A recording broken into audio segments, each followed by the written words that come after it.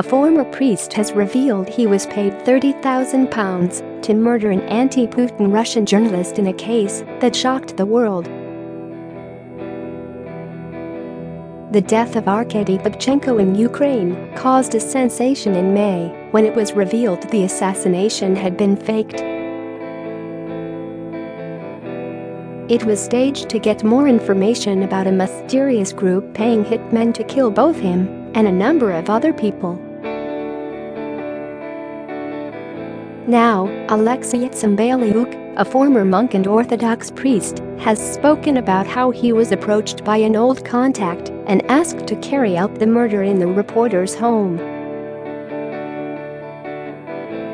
Tsymbalyuk told BBC's Panorama that killing a person is not difficult at all, but that he decided to tip off the SBU, Ukraine's intelligence service. Share this article. Share. The contact told me that there was a hit list, he explained, and that there were people willing to finance this being carried out, and would I be interested in the job?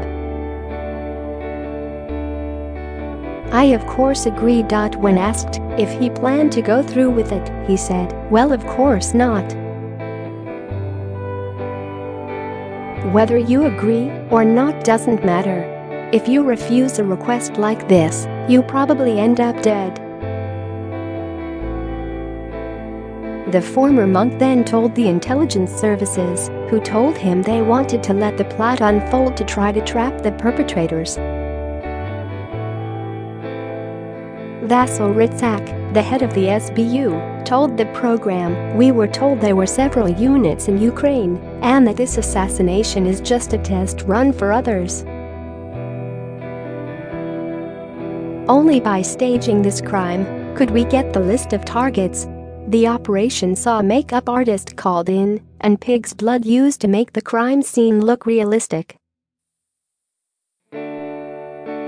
The fake assassin then made his entry. Mr. Babchenko was reported to have been shot 3 times in the back in the stairwell of his apartment block in Kiev.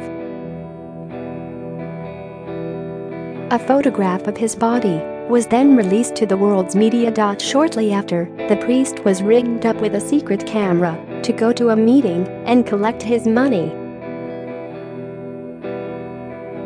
Speaking of the moment he saw the fake murder scene, Tsymbalyuk said, "Everything looked very real. The makeup people did a great job." Mr. Babchenko defended the tactics used by Ukraine's security services, saying, "At first I just wanted to grab my family and flee, but then it became clear to me, why should we run? We have work to do."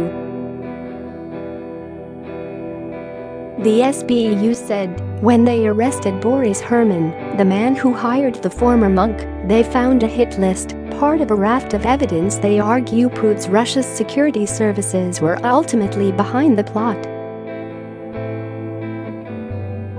Russia has denied Ukraine's ridiculous allegations. The fake murder that fooled the world is on BBC One at 8:30 p.m. tonight.